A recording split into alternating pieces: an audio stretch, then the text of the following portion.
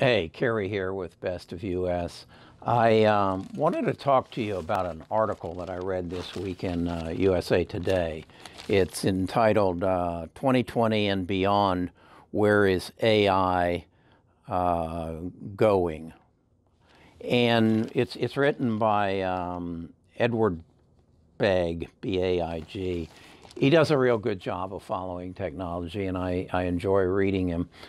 First of all, let me explain this. I had eyelid surgery yesterday, about 30 hours ago, in fact, and that's why my eyes are the way they are. That'll go away with time. But I thought this was important, and I wanted to speak to you about it.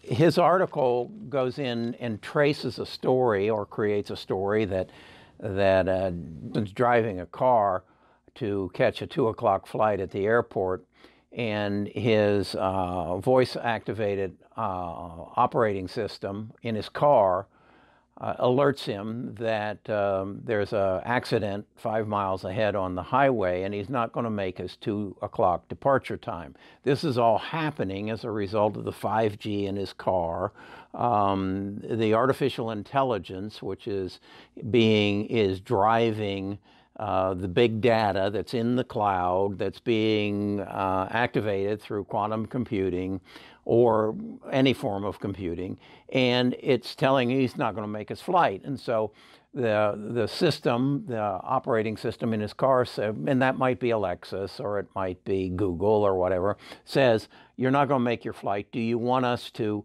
check subsequent flights and rearrange and make a new reservation for you? And he says, yes, I do. And this all then takes place with artificial intelligence. And he says this is going to be available to us in the next 5 years. I'd take it a little bit further and say that it also then recognizes he had a dinner engagement, which he's going to miss at his destination. And so it's going to call the person that he was supposed to have dinner with and rearrange and make that for him too. This all is all about the personal assistant or the concierge service that I spoke to you about in a video not so long ago. That is going to come, and it's going to be a part of our lives.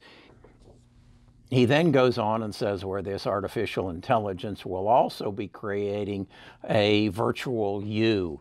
And that is to say that with all the data they have in the cloud and the pictures and videos they have on you, they will be able to combine this and create an avatar, if you will, that looks a lot like you, talks like you, and thinks like you. And that avatar will be able to interact with another avatar. He uses as an example Deepak Chopra, who you could talk to, and you could ask questions, and your avatar would talk back to Deepak Chopra, and you could have a virtual conversation, and you could learn something. He also gives an example that maybe you're cooking dinner and you'd like to get some advice from Julia Childs, who happens to be deceased, but she has an avatar that is created through artificial intelligence, and you interact with each other, and you have a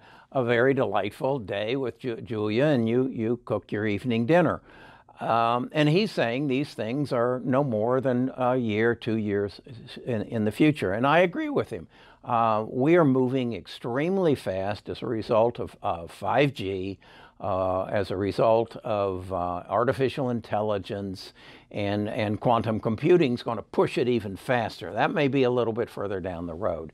So what he doesn't go into that kind of, I wish he would, but maybe that's not his gig, and so is, who do you invest in? Do you invest in the people who are developing the software to bring this AI and this 5G and put me in the kitchen with Julia Childs, or do you invest in the company that's going to deliver it to me, whether it be my phone service, or do you invest in the company that's going to make all this possible? And this is what I believe, and that is the people who have the data, who have access to the computing power, and have then the access to the startup companies who are going to put this together because they have the big deep pockets, and they're probably going to invest in them long before I could ever find them, and that's who you invest in. And that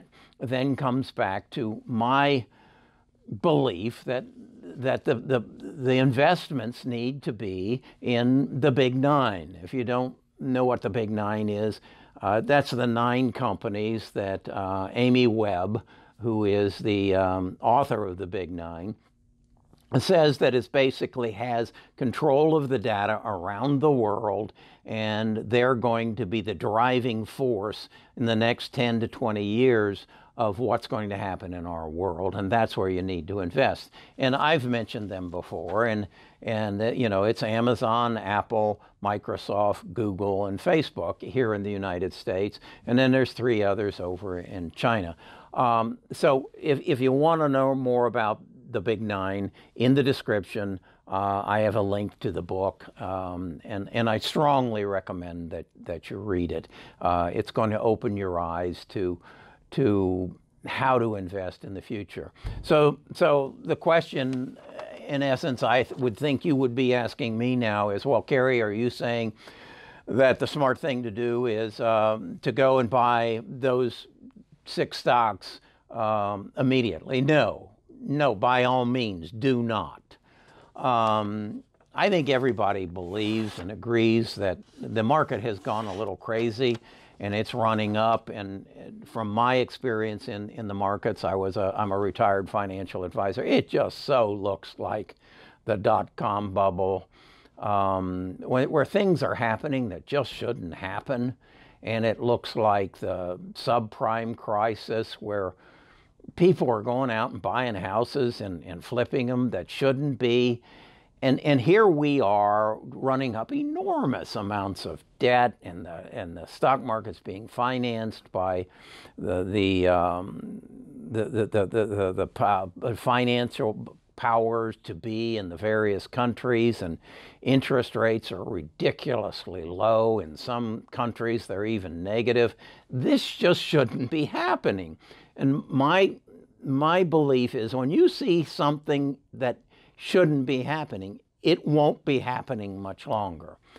We had something happen on September the 28th that you need to be aware of, and that was part of the repo market. The repo market is, banks for years have not been comfortable holding their overnight deposits in the bank, and so they basically sell their overnight deposits on a overnight basis and turn them in for treasuries. They pay a very small piece of interest on it, but it creates safety, and it basically ensures that banks won't fail overnight. And this has just been done. Well, on September 29th, when they brought their money for deposits, nobody wanted it.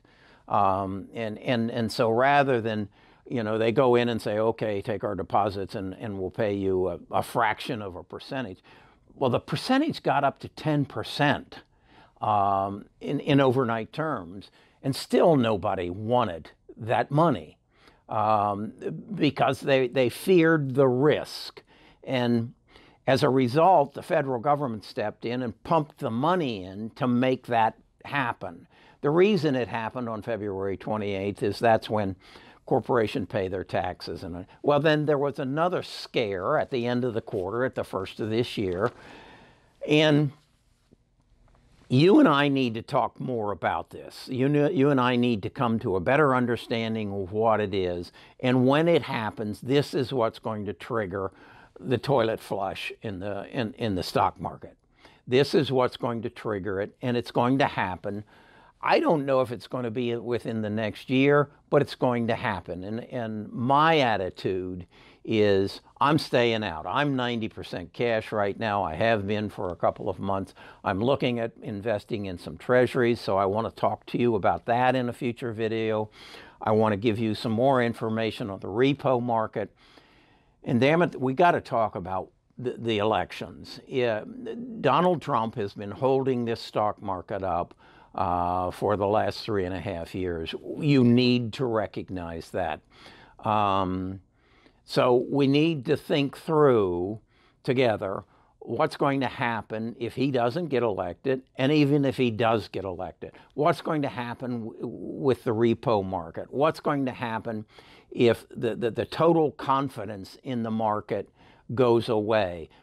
Everybody says there is a need for a correction, but nobody is willing to say it's going to happen, and this is why it's going to happen, and this is what you need to look for to signal it's happening. Nobody talked about that in the subprime crisis. Nobody talked about it in the dot-com bubble. But you and I need to talk about it. So if you like this video, like it, bring me a comment. Comments help my algorithm. So if all you do is put in the comment, hey, I like that, keep giving me that kind of stuff, I'd sure appreciate it.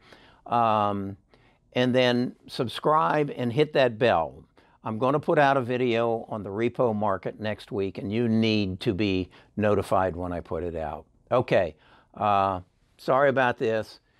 I wear the glasses because you can see it looks pretty bad without the glasses. So let's keep going together, and let's be aware of what's actually going to happen in our stock market.